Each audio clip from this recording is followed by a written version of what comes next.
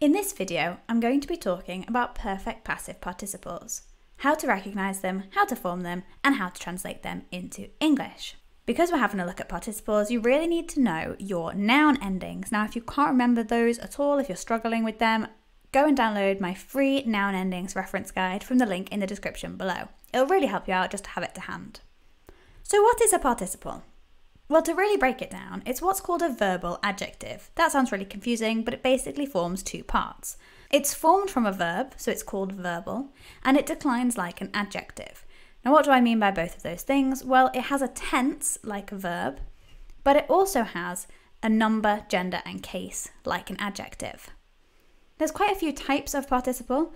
There's the present active participle, so carrying. There's the perfect passive participle, having been carried. There's the future active participle, about to carry, and there's the perfect active participle, which is really only for deponent verbs, which is having spoken. Last video was about present active participles, so if you want to have a look at that, go and check it out on my channel. This video is about the perfect passive participle, having been carried. That's how we're going to translate them.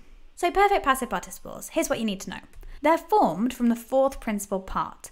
What I mean by that is when you open your dictionary and you find a verb, you usually get four different parts. The first one is your first person singular, like I carry. The second one is your infinitive, to carry. The third one is the perfect tense, like portavi. That one is your perfect stem. And then you have your fourth principal part, which is your perfect passive participle. It matches the noun that it's describing in case, number, and gender. Remember how we talked about how it's like an adjective? This is why. It declines like a 2-1-2 adjective. We'll have a look at the endings, so don't worry. But if you can't remember what a 2-1-2 adjective is, go and check out my channel for the video on that. It has masculine, feminine, and neuter endings. So it has us, a, and all the tables that go with those. A perfect passive participle describes an action that's already in the past by the time the main verb comes along. I'll get more into how to translate those, but just have that in mind.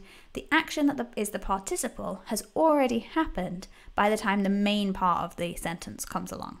So, here are my four principal parts of my verb to carry. Portai, portare, portavi, portatus. The fourth one is the one I'm interested in today, the perfect passive participle. Now, because our dictionaries don't go on forever, and thank goodness they don't, because we wouldn't be able to carry them around if they did, we only get given the singular masculine nominative version of our perfect passive participle. However, there are many, many endings that it can have, but don't stress out. Remember how I said they go like 2-1-2 adjectives? Well, this is how that works. Effectively, if I want to change my case, number, or gender, I take the US off my portatus, and I add on any of these endings if they are singular. So my second declension masculine endings are my masculine endings. My first declension endings are my feminine endings, and my second declension neuter endings go for my neuter endings here. So if I'm describing the woman carrying the books and she's nominative, I use a. If she's accusative, I use am. If it's to the woman carrying the books, I would use ae because that's my dative ending, and she would be dative. If I want to talk about more than one person or thing, I need my plural endings. So again, I just use my 2-1-2 endings, my second declension endings, my first declension endings, and my second declension endings. Don't worry if you can't remember all of these. You can go and download the reference guide from the link in the description. This has all of those written out for you to keep to hand. Let's have a look at a sentence with a perfect passive participle. We're going to start nice and easy. Going to start masculine, nominative, singular. I've got servus vocatus timebat. Now I know straight away that servus is nominative. He's in charge of my sentence, the slave. I then go to the end, timebat, was fearing or was afraid. So the slave was afraid. Then I get a little bit more information about the slave. That's all that a participle really does. It gives you more information about the noun it's describing, just like an adjective does. In this case, it's just formed from a verb, so has slightly more information attributed to it. In this case, vocatus. Now, literally, this could be translated as, the having been called slave was afraid.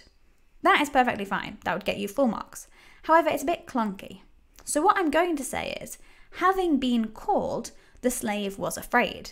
I could change this to after he had been called or when he had been called, but I like to keep the passive sense. So having been called, the slave was afraid. This is a more fluent translation, but the one above would work just as well. Now, something important to remember when you're doing participles is something called the sequence of tenses. Remember how I said that the main verb really dictates how to translate the participle, which tense to translate it in? Well, this is how this works. I have 3 categories of main verb. I have pluperfect, perfect, and imperfect. They're my past tenses. Then I have my present, that's present tense. And then I have my future and future perfect. They're my future tenses. Those 3 distinct categories dictate how to translate the perfect passive participle. So if my main verb is one of my past tenses, pluperfect, perfect, or imperfect, I have to take another step back in time because my participle has already happened by the time the main verb happens. So I need to translate my participle as if it is a pluperfect, had been.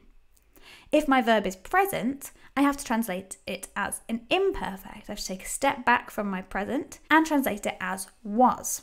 If my main verb is future or future perfect, again I take a step back. This time it only takes me to the present tense, so has been. I realise that your screen is now super complicated, so I'm going to break it down and make it a little bit easier.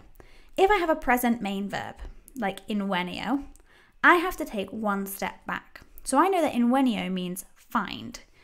That means that my perfect passive participle has to have already happened before I find the money. So I find the hidden money. Literally, I find the money that was hidden. I've taken a step back from my present main verb into the imperfect tense. If I have a past main verb, then I have pecuniam celatam inveni. In this case, it's a perfect main verb, doesn't matter which past tense it is. I have to take another step backwards. So I go from my perfect main verb to a pluperfect perfect passive participle. I found the hidden money, or I found the money that had been hidden. Pluperfect. If I have a future main verb, same thing again. I have pecuniam celatam inveniam. Inveniam is future, so I need to take a step back, so it's present. I will find the hidden money, or I will find the money that has been hidden. Present tense. It is hidden. It's already hidden. I have to keep that passive sense in, hence the been. And that's really all there is to know about perfect passive participles. They sound quite complicated, but as long as you remember that it's the 4th principal part and then those endings from your 2-1-2 adjectives, they actually become really easy to spot. These ones are my favourite participle because I think they're the easiest to spot and I think they're the most interesting to talk about and then the most interesting to translate. If I see a perfect passive participle, I think, oh yeah, perfect. I know exactly what's going on here.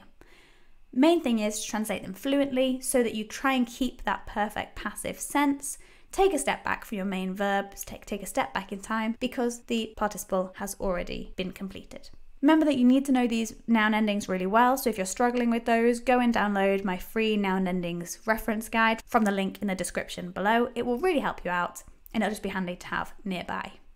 Thank you so much for watching. I hope it's been useful. Let me know what you think in the comments and I'll see you next time on bambasbat.